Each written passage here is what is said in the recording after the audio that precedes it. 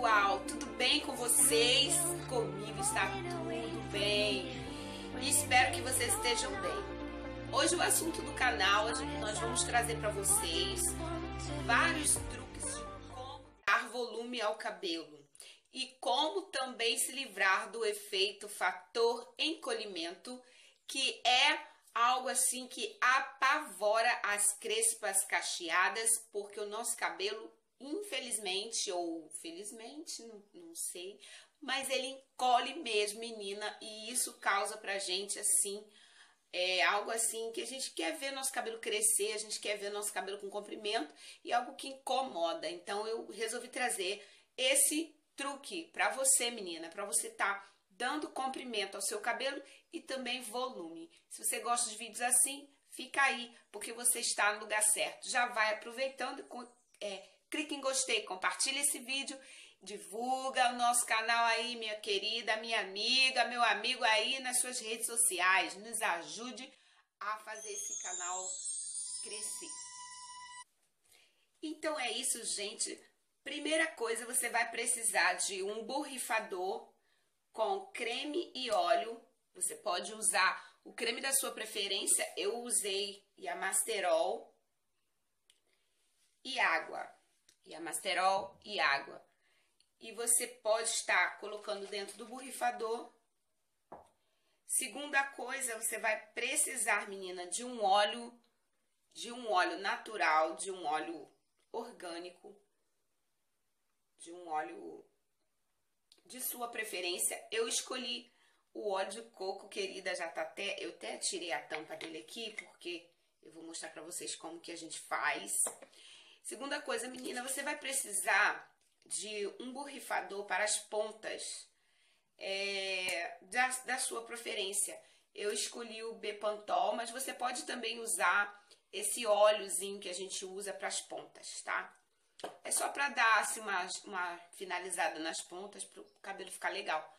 Esse borrifadorzinho é um sprayzinho que eu sempre uso assim para dar um brilho nas pontas, mas se você tiver óleo de silicone também serve. Isso aqui não é óleo, é um borrifador do Bepantriz. Já tem o vídeo dele aqui no canal, Bepantriz. Se você quiser estar assistindo, eu vou colocar aqui no box de informações. Aí você dá uma olhadinha como que ele é bom para o cabelo e para as pontas, tá, meninas? A dica aí, vambora lá. Então é isso, gente. Como eu já tinha gravado e o cabelo já tá até meio preparadão, então é isso. Aqui ele tá assim, né, sem graça, né, assim, meio musco-fusco. Então a gente vai estar fazendo o seguinte, você vai molhar a sua mão. Primeira coisa, para você dar volume ao seu cabelo, você tem que tratar e cuidar da sua raiz. Porque se a tua raiz não estiver legal, o cabelo vai ficar até volumoso, mas com aparência feia. Então você precisa dar uma boa aparência. A sua raiz é fundamental que você cuide dela. Então você vai fazer o seguinte, você vai passar o óleo de coco na ponta dos dedos e vai vir, ó, aqui, ó, e vai começar a soltar essa raiz. Você pode até aproveitar e fazer a massagem matinal de manhã, tá? E vai soltando. Vem cá no topo e solta. Vem cá no topo e solta. E vai soltando, tá vendo? Soltou, sentiu que a raiz tá bem solta. Porque, gente, coisa muito feia é um cabelo crespo ou um cabelo cacheado com a raiz encroada. Não fica legal. Então, isso aqui vai dar comprimento, olha. Vai tirar aquele efeito fator encolhimento, né? Aquele efeito que parece que o cabelo não tem comprimento. O cabelo cresce, cresce, cresce, mas não tem comprimento. Então, isso vai ajudar muito. E principalmente aqui na frente, tá? Olha como já deu uma visão totalmente diferente, né? Procure deixar sempre o seu rosto, ó, livre, tá? Porque atrapalha muito o cabelo no rosto e às vezes você tá com uma maquiagem e fica... Então aproveita, olha, e faça isso aqui, ó. aqui na frente. Às vezes as meninas falam assim, Thaís, você usa relaxamento? Não, gente, eu não uso nenhum tipo de relaxamento. Mas eu faço essa massagem na raiz antes de qualquer coisa que eu vá fazer. Eu sempre faço isso. Por quê? Porque vai dar mais comprimento no cabelo e a raiz vai parecer mais saudável, mais bonita. Olha, com óleo nas pontas dos dedos. Olha como já deu uma diferença. Vê aí no vídeo.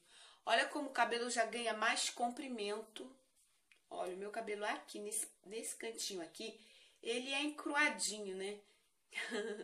Então a gente aproveita, olha aí, e faz isso. E vem nas pontas ajeitando com isso aqui, quando você sentir que o cabelo tá precisando de uma enroladinha aqui, né? Aí, ó, você ajeita para ele não perder o cacheado. Olha, ele não pode perder o cacheado, tá? Então, aqui é muito importante que ele fique definido aqui na frente, né? Então, é isso. Aí, você vai agora vir nas pontas com a mão, com óleo, tá? Óleo de coco. Ó. Agora é a vez das pontas.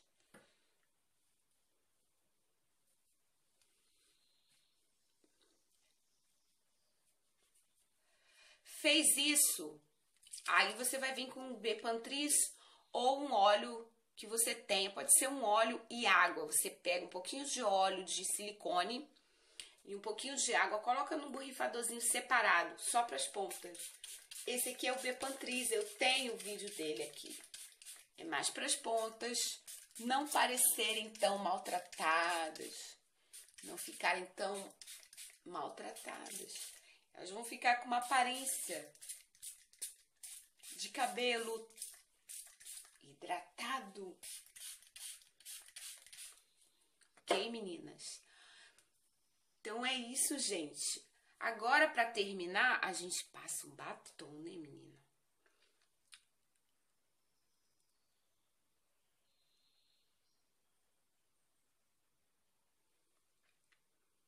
Para terminar esse vídeo aqui com batom.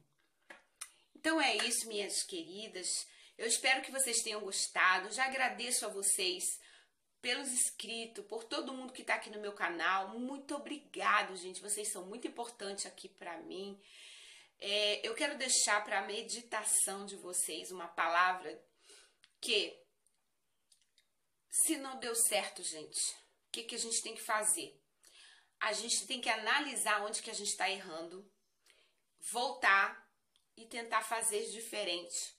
Porque o que acontece na vida é que as pessoas às vezes erram, mas não mudam a direção.